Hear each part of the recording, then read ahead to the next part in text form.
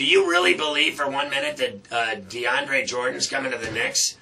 He's staying with the Clippers or going to the Mavs at worst. If he comes here, I'll keel over. I wish, I've always said on this show for the last year, the entire season, Mafia, did I not clamor for them to get DeAndre Jordan?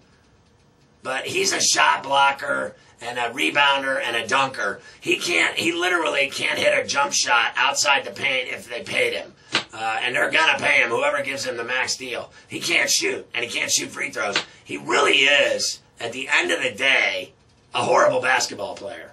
He can dunk, and that's it. That's his whole game, is alley-oop dunks. Have you ever seen this guy hit a jump shot once in your life? He couldn't hit an 8-footer if the ocean was the basket and he was shooting from the beach.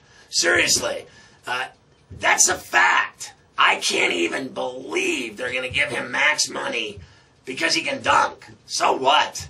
I think he's exciting with the alley-oops, playing with Griffin and all this, and CB3.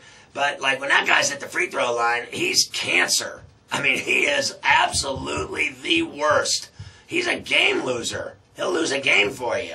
They proved it in the playoffs. They must have fouled him 1,000 times in the playoffs because everybody's strategy was put him on the line. They were fouling him when he didn't even have the ball. I am not suggesting that he's not a good player and that he plays hard or that he's decent. I think he's definitely a problem for teams to handle inside, and that's because of his size. I mean, he's athletic and he's big, he's tall, he's long, he can dunk and finish and rebound and swat shots. So I don't deny that he's good at that.